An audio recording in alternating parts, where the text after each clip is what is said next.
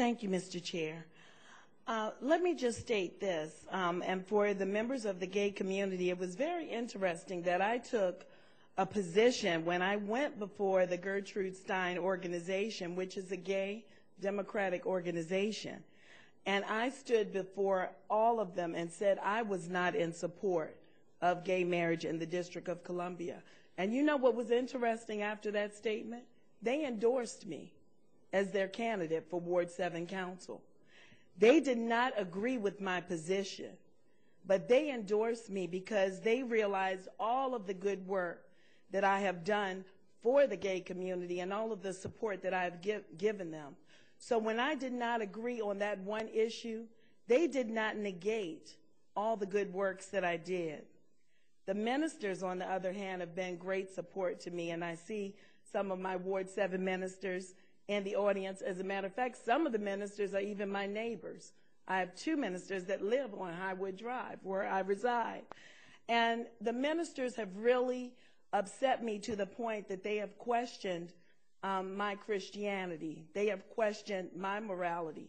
So on the other end of that, where if you don't agree with gay marriage, the ministers are applauding and, they're saying that you are, not supportive, that you are a bigot. On the other hand, the ministers are saying that you're not a Christian and you're not a moral person if you support this. And let me just state for the record, this is a question of fairness, of recognizing what other states recognize. I can honestly say I'm still at odds with the issue of gay marriage in the District of Columbia. I still want to see some more. I still want to learn more about that issue, but I do know one thing, that I do know that everyone is equal under God. And there are a lot in the gay community that are at your very churches, in your congregation. Please know this for the record, that I am going to vote in support of this measure, and know that there is no one more committed to the people of the District of Columbia. Ward 7, know that I am a Christian, and God is first and foremost in my life. So on both ends of this, don't go to the extreme, because this is a very difficult issue, and we love everyone. So I would ask the ministers and the gay community to please work together, that you too, and you're in this very room today, need to come up with a viable solution, need to learn what each other are talking about. Coming to me, I'm a heterosexual African-American woman, so I do not understand all the dynamics of what the gay community is going through. I don't understand all the dynamics of what the ministers are arguing about, but there was one important point, because it's very important to me that it should not be put upon the religious community. If you do not agree with gay marriage, I don't feel that you should be imposed upon to perform that ceremony in your institution. And I was informed that this is a civil marriage, that it would not be put upon the churches to perform these ceremonies, if so.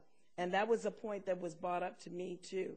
But please, I want all your prayer, and I know this community wants all your prayer, and I would implore all of you to come together as a community and not to point fingers at the members on this dais, not to point fingers at the gay community, and not to point at ourselves, but we need to all come together and work at this. And please, I implore you, and that's not everyone, because I know my ministers in Ward 7 have been supportive and really love me, but for those of you who say you're going to run a Christian candidate against me in the next election, I just want you to know that I'm a Christian candidate too, so I will proudly run against them. 2 Christians running against each other.